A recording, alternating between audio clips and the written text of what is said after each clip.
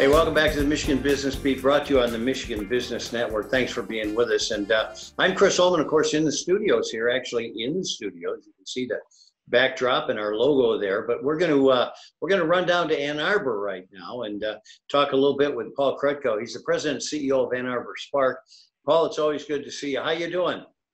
Doing well. Thanks for asking. Good, good. So let's talk a little bit about Spark's activities down there. You've been administering some grants, 3 that come to mind right now. Yeah, what's interesting for us during COVID is that I think in our past conversations, Chris, you know that we've had a very robust public-private partnership here for the last 16 years. And Spark always thinks very entrepreneurially and always does new things. So in COVID, what's happened is local government, the state, private individuals and foundations have come to us and asked if we could help by delivering direct grants assistance to small businesses in our communities. And for us, that's a different kind of work. We normally work with mature companies that are GDP producing. And what I mean by that is they're companies that sell goods and services outside the region. Our lane normally isn't local businesses that are serving the local population. And so this was a whole new area of activity for us. I said yes to every request. So at the beginning, this was an effort that was spearheaded by some money from Washtenaw County. But what was very interesting and very appreciated was a number of individuals stepped forward. The largest gift was $1 million into that fund from Doug Song. Doug Song, you know, is the founder of Duo Security. They were recently acquired by Cisco. Doug is a major shareholder in Duo, received significant, benefit from that purchase. He contributed $1 million personally. There was money from the Bank of Ann Arbor, the Ann Arbor Community Foundation, NEI, Ralph Wilson, Pittsfield Township, and so on. And so we then took the money from all of those folks, created a program, and made grants to small businesses of under 50 persons in size, 50 member staff in size. The state then came up initially with a $10 million allocation across the state, and they looked to what they quote the leading economic development organizations to be the delivery vehicle. Since we were already doing this by a local effort, we then were able to easily move into that program. What was a little different, the first program we distributed about $1.3 million. And then that was your resiliency fund? That's the business resiliency fund. And now I want to be sure with your audience that program is over. So okay.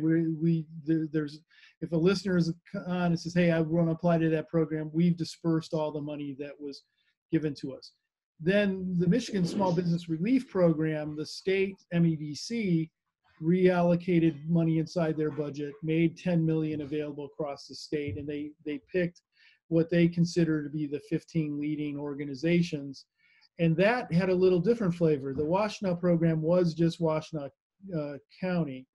The Michigan Small Business Program, we, under something that Snyder set up, are asked to sort of quarterback a 6-county region that includes Washtenaw, Livingston, Lenawee, Hillsdale, Monroe, and Jackson. And they provided funding to us under that program. It was a little under $1 million.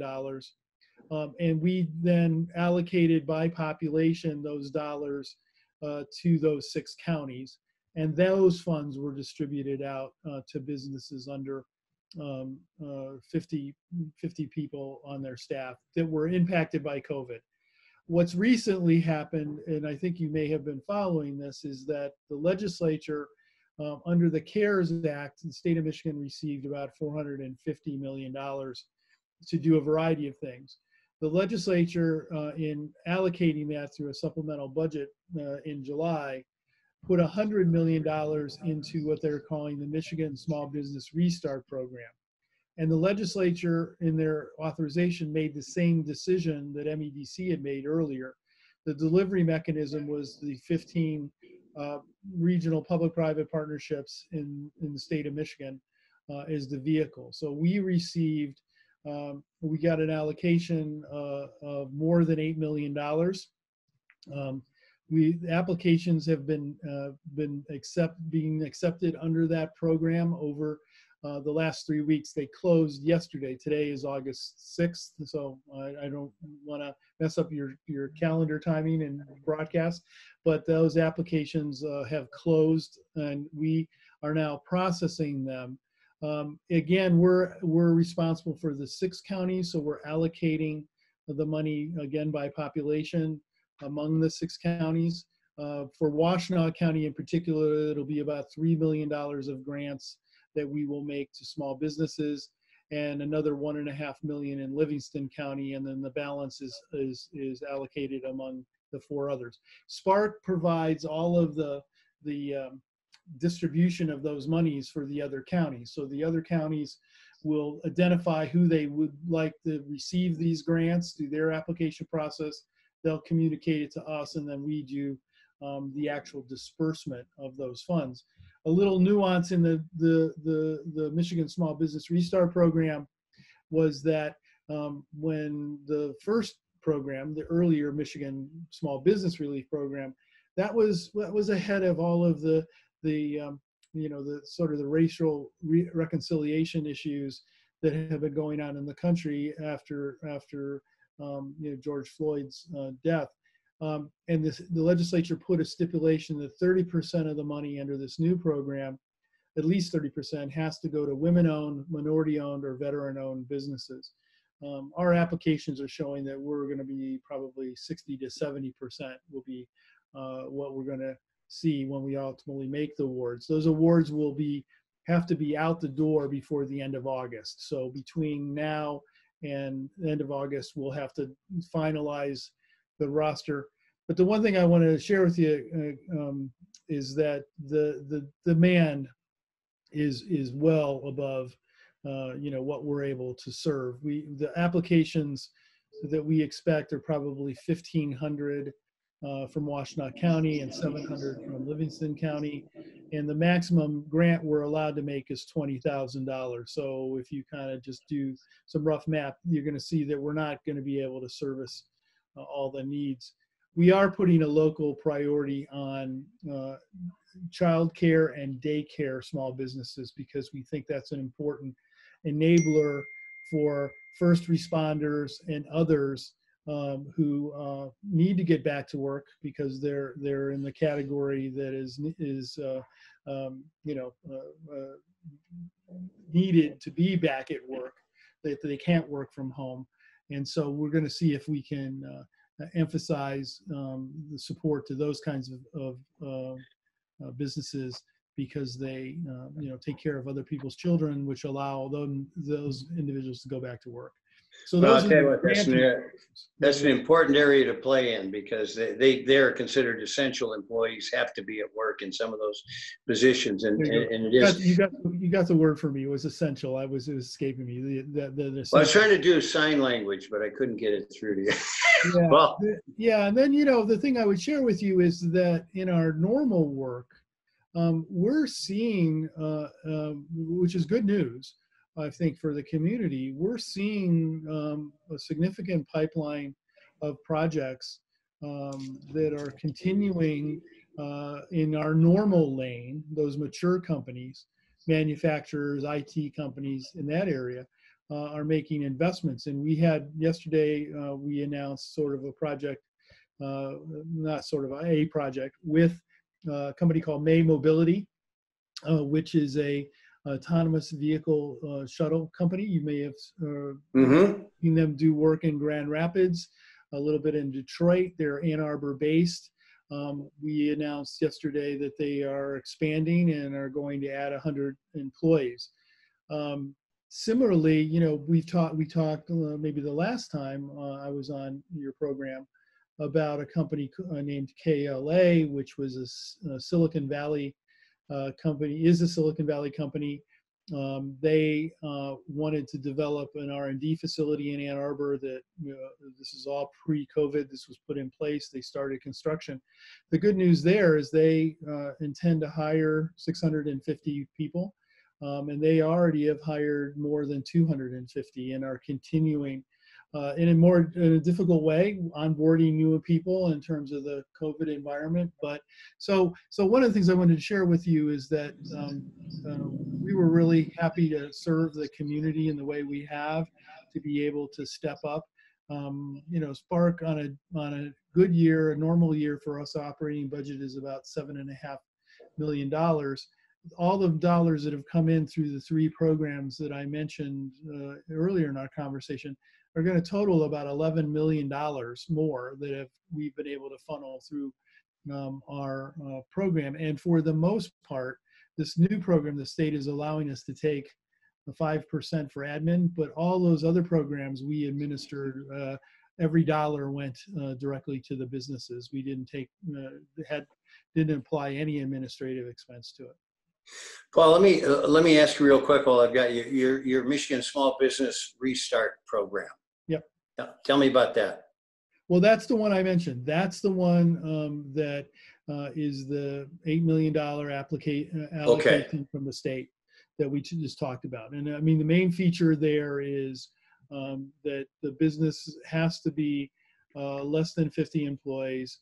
It has to be able to demonstrate an impact from COVID on their whatever business expenses that they can't meet.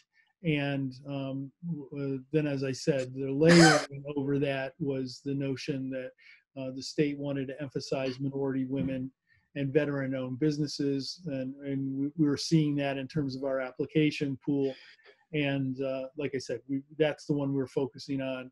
Can we find those childcare businesses that may need a little help at this point in time? As an addition, actually, I made a mistake too, Paul. I mentioned that program, but I wanted to talk about the Business Recovery Center that you guys. Sure. Oh, no problem. Yeah. Well, so one of the things that we're very good at, as you know, is working. At least half of our efforts in any given year are helping startups and early stage companies grow, particularly in the technology space.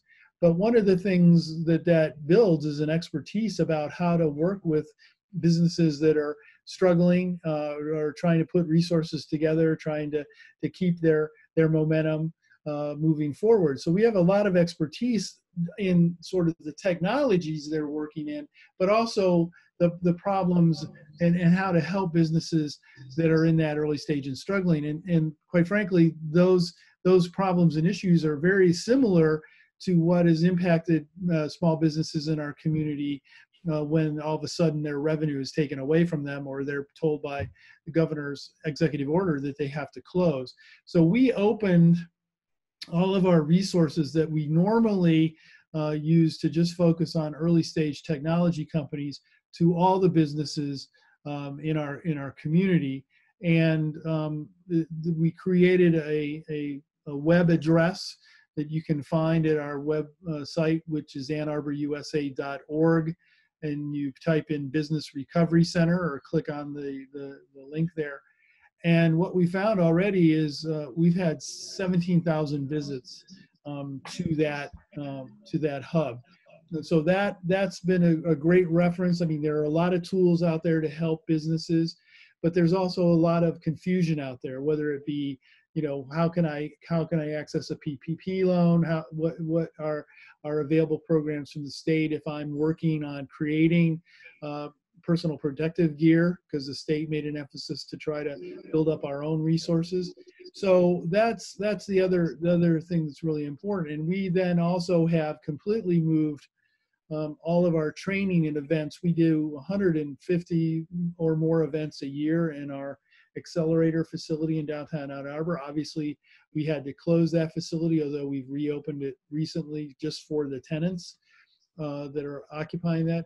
But we have moved all of our programs to a virtual effort, and so people can access the training and information online. News for you, I think, our you've covered this. We, over the last 5 years, have developed a 10-day long technology festival event with a series of particular programming. You know, I think you've even been at it, which is our Tech Trek event and our annual meeting. We had intended to already move that from June to September pre-COVID, and we're going to do that live the third week here in Ann Arbor of September.